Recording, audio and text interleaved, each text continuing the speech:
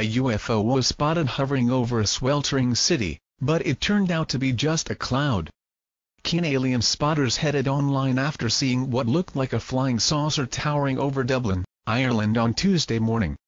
But true believers were left disappointed after it only turned out to be an extra-terrestrial-shaped cloud. Student Carla Whelan, 18, posted shots of the Martian-shaped fluffy cloud.